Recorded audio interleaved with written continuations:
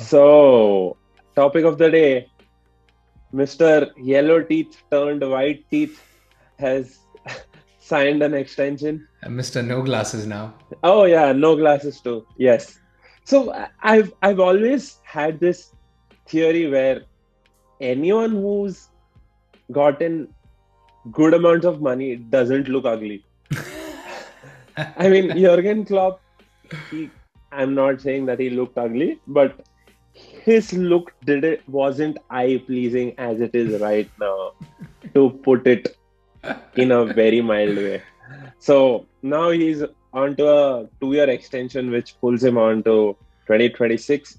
Liverpool have a high chance of creating another new era, maybe dominating another 4 years, 5 years, and competing with Man City and going again. City and Liverpool could probably go eons ahead of the Premier League, of the other teams in the Premier League. They are already 5 years ahead of all the other sides in the Premier League. With this extension, and if Pep also decides to stay for a few more years, we are looking at two super clubs. We are looking at a scenario where we've accused other leagues of being a one-sided team, one-sided league, or a two-side league. I think the Premier League is slowly going in that direction. Well, the only main difference here being maybe you cannot put this argument for Manchester City, but at least in Liverpool's case, this is purely based on the skill and the talent of the manager. This is like Right. Alex Ferguson. This is like Arsene Wenger levels of stuff. This is not a club just, financially out muscling their opposition, but this is like pure tactical stuff, good scouting, good recruitment. And again, you can Proper argue like football. even City Proper does that to football. an extent, but Liverpool definitely embody it a lot more.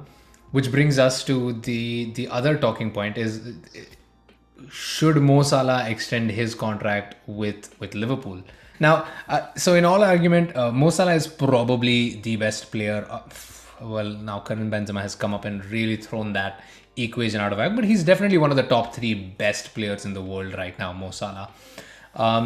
So he wants to be compensated as such, which is hard to argue with. When you have players at dynasty clubs making over 600k a week, which is just ridiculous amounts of money.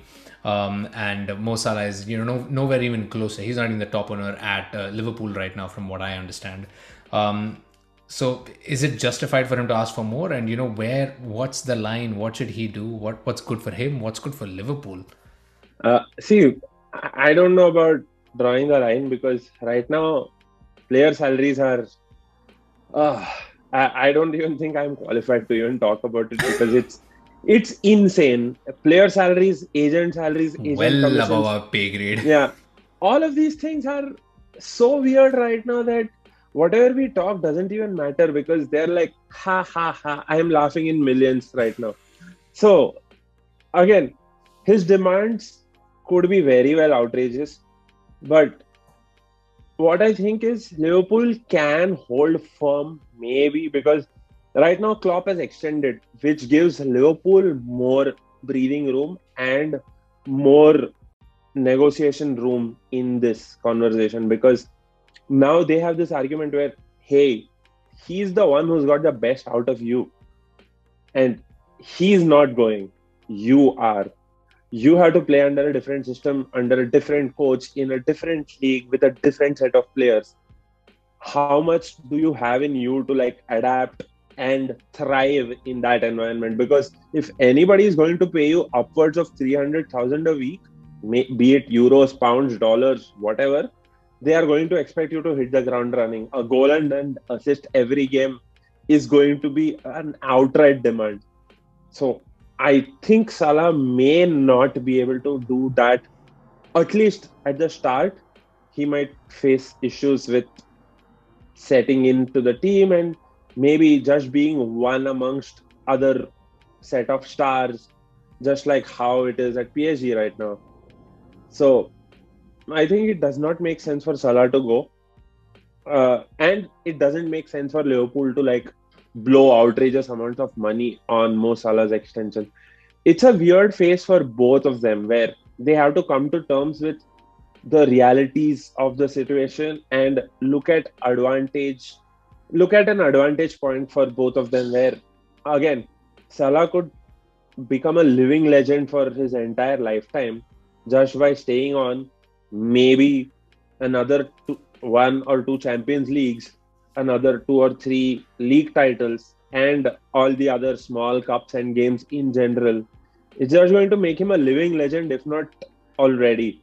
So establish yourself, like be a part of Liverpool, be a part of Merseyside, be a part of that lore, build your own legacy, like enhance it and help the club reach greater heights. The club is on an upward rise. They are at a position where they can dominate the Premier League for the next 5-6 years along with Man City. Why not have this and play to your advantage? Groom younger players, like do things that you wouldn't do something different rather than just chasing a big paycheck, because that big paycheck is also going to come with multiple additional responsibilities that at this point in time might not really be his cup of tea.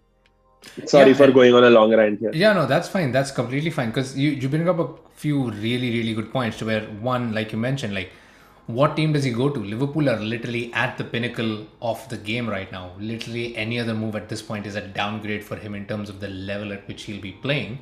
And again, the second point that you said, it's like he can make a lot of money, but the numbers that we're talking at this point doesn't even make sense. He's already making a lot of that, the money for his longevity, and he does a lot of that charity work. So I get sort of that aspect of it, which is incredible for him as a person.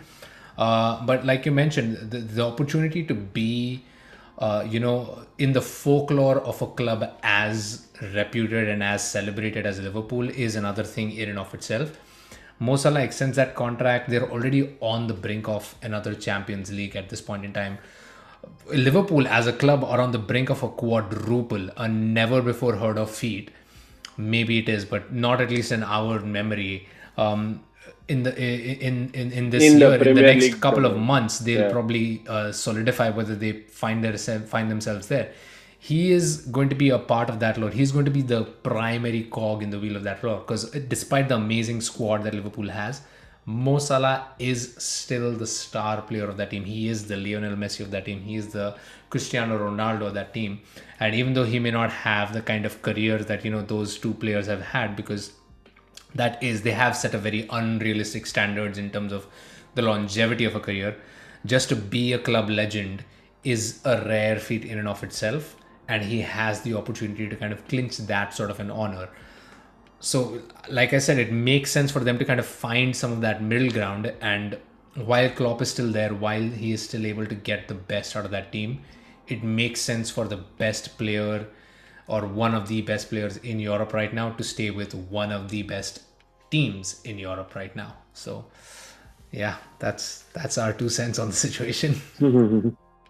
I hope better sense prevails and people driving this conversation use their brains a lot more than just going with what they think is nicer, because as the saying goes, the grass isn't always greener on the other side.